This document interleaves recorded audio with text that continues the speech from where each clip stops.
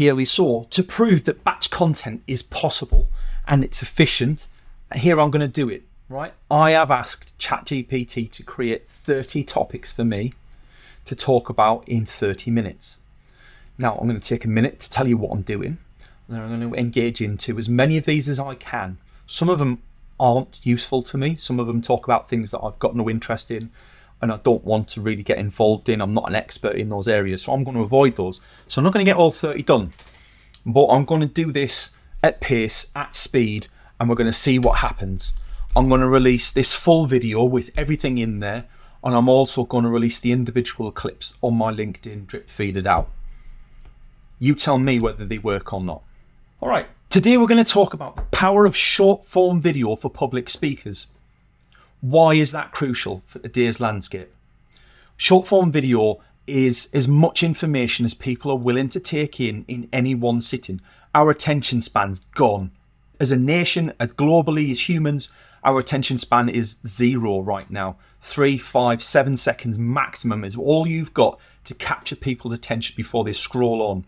So this isn't just for public speakers who want to engage with their audience. This is for everyone. This is really valid. Is if you want to get people's attention, you need to attract it in the first 3, 5 seconds. Short form video content is building trust. If every piece of video you put out adds value to a particular person, eventually they're going to start watching your longer form stuff or reading your longer form content, and they will find their way to your website and book into your calendar. If you think they're going to go straight to your podcast, you're kidding yourself. Creating engaging short form videos. So this moves on from what I talked about that last minute.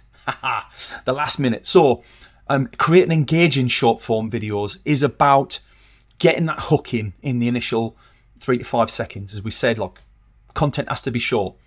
Make it engaging. Give them something in that first 3 to 5 seconds that they can get hold of and know exactly what they're going to get out of this. Some people call it a hook line. If you're writing a post, you have a hook line. Videos are the same. I'm going to tell you in 60 seconds why short form videos need to be engaging. Doesn't need to be any more than that.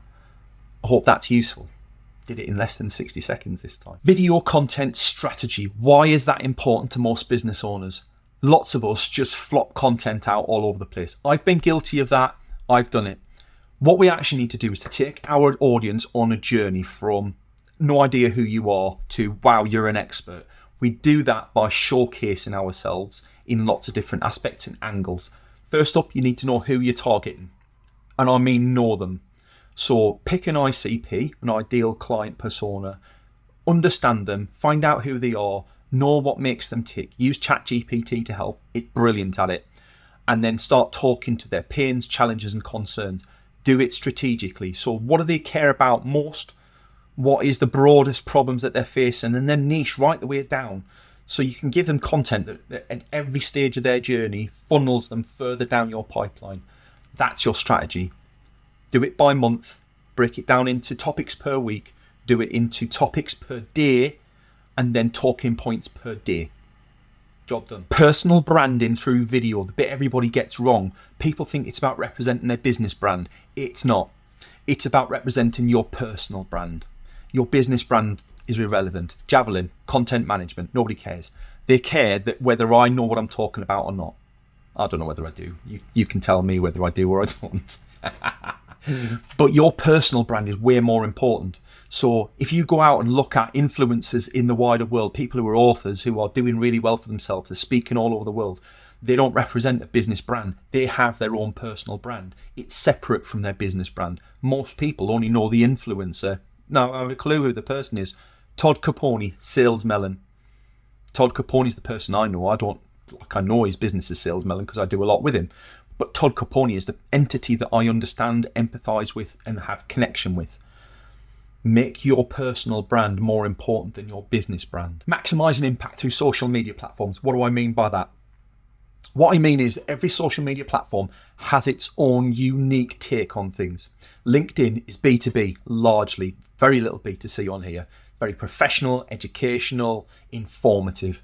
You go to TikTok, there's a growing B2B community there. So what's the difference? Well, it tends to be a bit more organic, a bit more out in the field, a bit more here's me in a day in the life of me, and it's on a mobile video. What I'm saying here is that every social media platform has its own unique capabilities. And if you want to tell your entire story, you need to tell your personal side as well as your business side. If you're uncomfortable telling your personal side on LinkedIn, or you don't think it's working for you, take it to the other social media channels and use it there. So link people off. If you want to find out more about my journey from retail, follow me on Facebook, or follow me on TikTok. Don't, because I don't share much different on there, to be honest. I'm comfortable on LinkedIn, but I don't represent a corporation. There's the difference. Think about which platform is best for you and make sure that you can follow up. If you're going to reach out on another platform, make sure you create enough content for that platform that makes it worthwhile people following you out there. The art of storytelling in short form video is something that's really useful for people. We all tell stories. We all respect people who tell stories, right? So you've got a beginning, you've got a middle, you've got an end. What do you want people to do at the end of that short form video? Do you want them to follow you? Is that something you put in the video? Do you want to put it in the post? Have a call to action. That's your end. Then you've got the meat of the video. I don't even think about the title of what I'm going to write about unless I know what the meat is in the middle. Tell people the story that you want to tell them. Take them on that journey. Start off as though they don't know anything about it. Tell them what you want them to know. Ask them what their inputs are. Give them the outputs at the end. Always make sure that you've got that call to action somewhere, whether it's in the text or in the video. Building a video content calendar. Is this useful for you? If you're considering short form video, it's probably something that you think that you need. I'm going to go against convention here. You don't need it. Bollocks. You don't need it. If you've got a content strategy, which you should do, which tells you by month, by day, by week, whatever level you want to break that down to, what you should be talking about or what topics you should be covering during that week, you don't need a calendar. What you need is a good social media platform to put your posts out so that it's organised in categories or in days or both, not just a standard queue. Standard queue is great for starting out. You want categories because then you can populate each category in batch, and that's much more effective and easy to do. But do I need a calendar for my video content? No, what a waste of time. Engagement tactics in short form videos. How to encourage viewer interaction. That's an interesting one. I think for me, it very much depends on which platform you're more active on. And since I'm talking predominantly on LinkedIn here, I'm going to aim this at LinkedIn. I think it's about showcasing your opinions and expertise on a particular subject, but then asking for inputs and feedback on that. So again, if you've got any of your own engagements that you would use in short form videos or in any videos, I'd love to hear what your video engagement ideas are. What do you use to attract people's attention? Is it a subscribe link? Is it animations? Is it, do you offer giveaways? What do you do? How does that work for you on LinkedIn, and is it successful? Leveraging video testimonials. That's the next section that we're going to talk about. Video testimonials are hugely powerful because people buy people. I trialed writing out testimonials as images. So I got people to recommend me. I would then put that into an image and I would put that image out on social media. What I realized was that I was missing a human element, because what happens is when you put that person's face on there, their photo on that image, it changes things, and it's no longer a set of words, it's attached to that human. That's very important. So take that one step further. If you can get people to do video testimonials, and there are complete applications out there that help you capture these easily, they are by far and away the most important. I've got one from the fantastic Joe Leach on mine, and it's superb. I direct everyone there where I can. Very important to get, and something that gives lots and lots of social proof. If you're a behavioural science fan, you know what I'm talking about. You need that social proof in every element that you do if you want to be seen as an expert at what you do. Creating a video series is something that I've played about with recently. I'm doing it right now. If you want to see more of this clip, you want to see more of this content, follow me tomorrow. And it's something that I think encourages people to check back in. What you want to do is you want to create a habit. You want people to come back and look at your profile on a regular basis. You want them to know who you are, expect you to be posting, you consistently post, and you tell them what they're going to find tomorrow. Usually you leave them with a cliffhanger at the end of your content. It's not always possible to do in short form. I think that's really hard to do well in short form video content. But think Netflix. You get to the end of a Netflix episode, they never just end the episode. It's always on a cliffhanger and everybody wants to come back and watch the next one. So if you want to stop watching Netflix, you've got to stop halfway through an episode, right? That's how it works. Make your content the same. Behind the scenes clips are really interesting, and it's something I'm going to play about with in 2024. I want to show a little bit more about the sorts of things that I do on a daily basis, and maybe I don't know how that relevant that is for LinkedIn. Something I'm going to try. But behind the scenes clips, I think generally is you unfiltered, unpolished, organic, just you being who you are. What are your thoughts on X, Y, Z, A, B, and C? And I think that is really what that talks to. Is, if you want to get behind the scenes, who is Paul Banks? Be nice. Yeah, I can see you at the back. Be nice, but that's what it is. Is just show them who you are. Be afraid. Be a bit vulnerable. Show them what your real thoughts and thinkings are and how you actually work. Talk to them about how you do things. Stop being worried that you can give away all your secrets. They can't replace you. So they might go away and try what you said. All that's going to do is cement in their minds that you're an expert. They're not going to think, he's giving away all of their secrets there. I'm just going to not bother paying their services now. Work like that. Partnering with industry leaders. This is really useful. So partner with people who can offer an alternative opinion, offer an alternative expertise, can magnify your own opinion or expertise, who are already kind of credible in their own right. And these people, more often than not, if you give them an opportunity to talk on your video, on your feed, on your posts, or to link with them and co-post with each other, or even if it's just text, that has a really positive effect, because in people's minds, they see you and combine the two of you together. So you're leveraging their expertise and their credibility. I did this to break into contact center world. For a year and a half, I was talking to industry leaders, people like Alex Mead, people like Steve Sullivan, Joel Walker, lots and lots of different people who are fantastic. Marianne Withers, people who are fantastic influencers in their own right, already set up and credible. I was no one. I had no experience in that industry, and I leveraged their experience by bringing them to my video series, and I also educated myself at the same time. It's great to have people who challenge our thoughts and thinking. Collaborate with people 100%, and make sure if they have their own podcast or whatever, if you're doing some video content with them, make sure you get on theirs as well. Like, what goes around comes around. Repurposing long form content is literally what I do. So that's the next thing I'm going to talk about. Is everybody has long form content, usually. Most people, all right, not everyone. But whether you've got a podcast, whether you've got a webinar, whether you do interviews, whether you've got keynote speeches that you have, are all great ways for you to generate far more content. And it's actually the basis for batch creating content as well. So sit down, record yourself for 30 minutes, 45 minutes, talking about a specific set of topics, your knowledge and expertise on it, and then chop it up.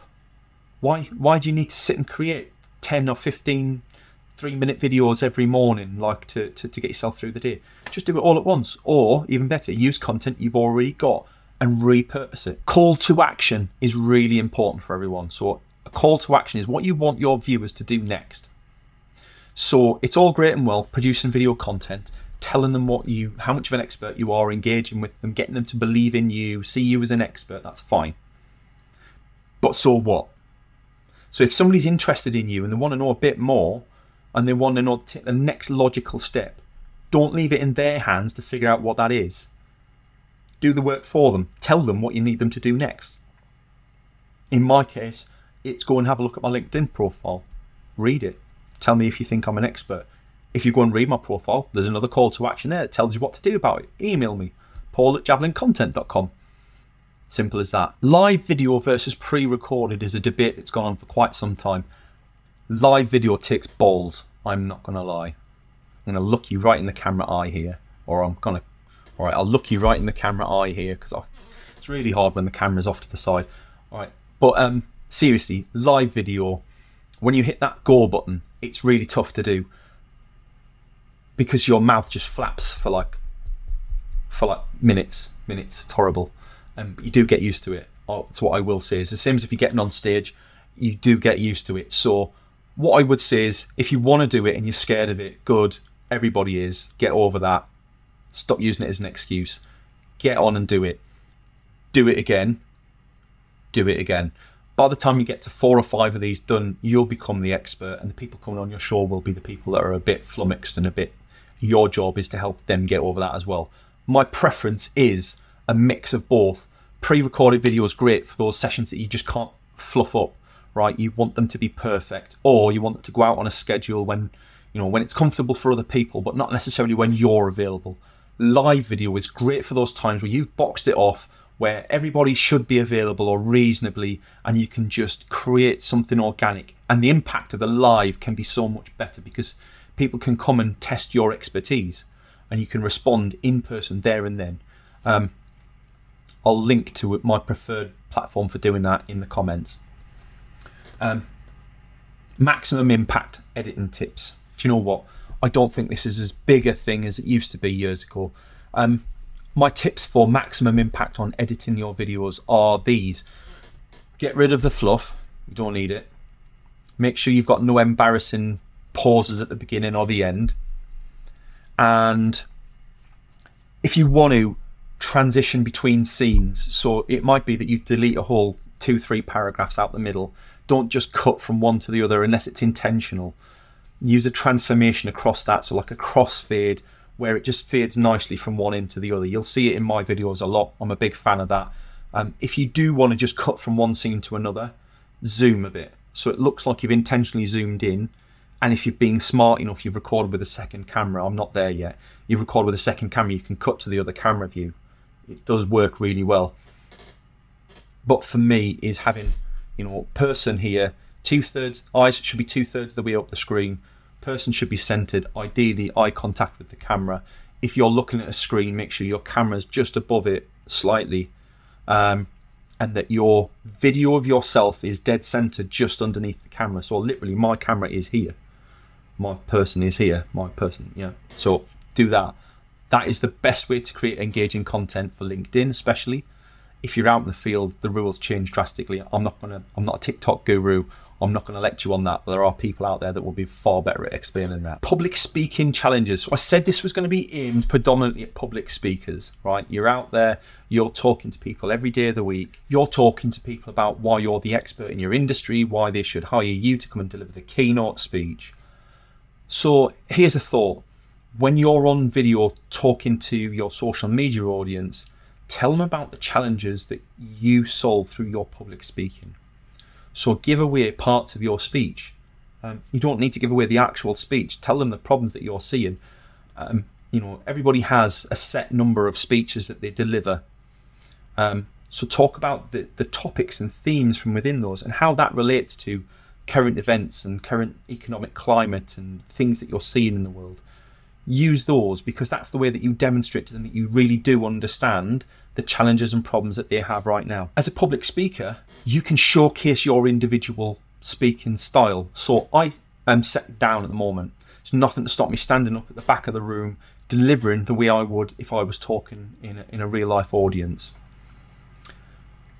If you can showcase some of the passion and energy and uniqueness that you have as a public speaker on a regular basis, from your office, from your room, your house, wherever, you give people a flavour of what it is to have you up on stage in front of their candidates, their clients, their employers, their whoever, and that's going to help create that starting point for conversations. Oh yes, I do really like that style. That's something that I've not seen anything like that before. I like the humour that's involved there. So kind of think of every day as a miniature performance. Don't have to do it every single day, but 2-3 times a week. Just think. Utilising video for event promotion. So a lot of people use traditional methods. They will advertise, they'll put tickets out, they'll create a LinkedIn event, maybe if it's digital. They tell people via their newsletter. All these things are brilliant. What about video? Everybody forgets video as a way of communicating things. So what I always do when I create my newsletter, I will create a written newsletter, but I understand also that not everybody takes information in visually. Some people want to see that audio. They want to listen to it in the car. Some people want to read it as text. Some people want to see a person performing it almost. So don't forget, when you've got a gig coming up, you've got a speaking engagement coming up, you actually want to get on video and share that with your newsletter audience, share it with your social media audience, and just get it out there as much as you can. Even if it's not related to the actual engagement itself, but it's telling a little bit of your story that might make people say, actually, this person is really interesting and I want to go along to that engagement. I want to hear them speak. It's free advertising. And who better to advertise you than you? Overcoming camera shyness. I speak to loads of business owners who are camera shy. And it's weird because in their own right, they're very competent, very confident people who have no trouble articulating their industry, their challenges that they solve, their products, their services. It's interesting. As soon as you hit go on a camera, they all block up, start humming and erring, filler words all over the place. What I would say is work with someone. So you can either go the route, and I'm talking here to public speakers predominantly, so it's ironic, right? But even then, it's different to being on a stage. People do get camera shy. They get self-conscious speaking to a camera when there's nobody else in the room, for example. So I would always say, if that's you, then you probably want to work with somebody, a friend, a colleague, a partner, or, I provide journalists to help my clients get through their initial videos where they, kind of ask them the right questions to make sure that the right sort of value is being driven from the conversation. So I love that approach because it makes me scalable because I can use other people to do this. And journalists are very well educated and trained in the art of getting information out of people and helping them reveal who they actually are, which is what you want to do. So if you're camera shy, just work with somebody who can ask you questions, who can tell you things as you go. They don't need to appear on the final video. They can be edited out. They can even be in the same room. They could be on a phone whispering in your ear and you have them on a wireless headpiece. And there's all sorts of different ways of doing this. But for me, camera shyness, you need to repeat and repeat and repeat until you're overcome that to an extent. You never get rid of it. I hate seeing myself on camera. I hate the sound of my voice, but I know it works, so I carry on doing it regardless. You've got to keep that faith, the knowledge that it will drive results, and it does, but it's hard to start out, and I get it. You will get better over time. You'll get less shy over time. You will feel more confident doing it. And if you are a public speaker that struggles with that camera shyness, reach out and let me know, because I think that's an interesting dynamic. And I know people that have that problem. Even though they get up on stage in front of hundreds of people, actually recording them on camera makes them really anxious and nervous. It's interesting. Networking through video content. So whilst the majority of your video content should always be to add value to your ideal audience, your ideal clients, whoever they are, telling them why you're the expert, why you do what you do, the challenges that you see, the mistakes that you've made. Actually, there's another opportunity here, and that is to address the wider network that you have that themselves may know the sorts of people you want to meet. So have that in the back of your mind, and every now and again create some content that helps them resonate with you as well. Whilst they might not be your ideal audience, they may well become a champion for you and recommend you into the right place. And a lot of people, although this is a social network on LinkedIn, people forget how to network. And they only ever go in when they've got something to ask. You've got a favour to ask. They want something from them. You've got to build that social capital up first, people. Build it before you need it, is what I tell everyone. You need to have helped people before they will help you. And video is a great way for you to help people one to many, not just one to one, one to many. So you can help people get out there, fix their problems, tell their friends and family all about you and why you're the person that they saw that really resonated with them today. And you'll see the results in your business in 3 to 6 months, I guarantee. And the last thing is evaluating your video strategy. If you look back at my videos from 3 years ago compared to where we are now, totally different. Things change over time. It's got to suit you. It's got to suit who you are right now. It's got to suit your home environment. I've got a 3-month-old baby. I can't always record when I want to because he's crying, screaming in the background, and it affects the noise. So I can't have it in, because if you edit that out, it edits my voice out. It's horrible. So like, I don't take those things into account. You've got to be who you are. You know what I decided to do this year, and you'll have seen some of the videos. I get out in the field. I take a lavalier microphone out and I record live in the wild, like where my brain's working, where I feel more comfortable. I'm getting exercise and my brain's working better, and actually, do you know what's really nice to do? So don't be afraid to do things like that. Get yourself out there, do those things, but make it work for you, as well as looking at your analytics. I'm not a big fan of analytics. I have to say, like, it's my weakness. You know, I'm ADHD. Everybody should know this by now. And like, I see numbers and I'm like, oh, I hate numbers. And lots of people are the same. So, and it's okay to do this qualitatively, right? Thinking in your head. Actually, I remember that post the other week did really well, and it was me doing X, Y, and Z. Let's do more of that this year. But make it a conscious effort to double down on the things that are working for you. But make sure you leave yourself space to experiment. That's the important thing. You should always be trying new things. People come to expect of you, like, you know, people expect to see me in this environment because that's where I generally am. It's okay now and again to be out in the field. Don't try anything too crazy, but edge those things in. Try something a little bit different. You know, wear a branded cap, change how you dress, change your energy, change the time of day that you record your videos, change how much you script versus don't script. Try them. Let me know where you get to, and I would love to hear your feedback. I've released a lot of information in this 30 minutes. 28 minutes 45 right now. I'd love to hear your feedback on how this has gone, whether it's any use to you, whether it's been good, and if you're following the series that I've released this in, how useful has the series been? Have you come back and watched all the episodes? Did you find it hard to find the episodes? Did you manage to get to my YouTube page where all the episodes are stored? Did you then go on to watch the full episode? All those sorts of questions. I'd love to know how that works for you. It's a bit of an experiment for me. This is something totally different I haven't done before. I've always said it's possible. I've always told my audience to do it. Now I'm following it myself. Good luck. Have a fantastic day. I'll speak soon.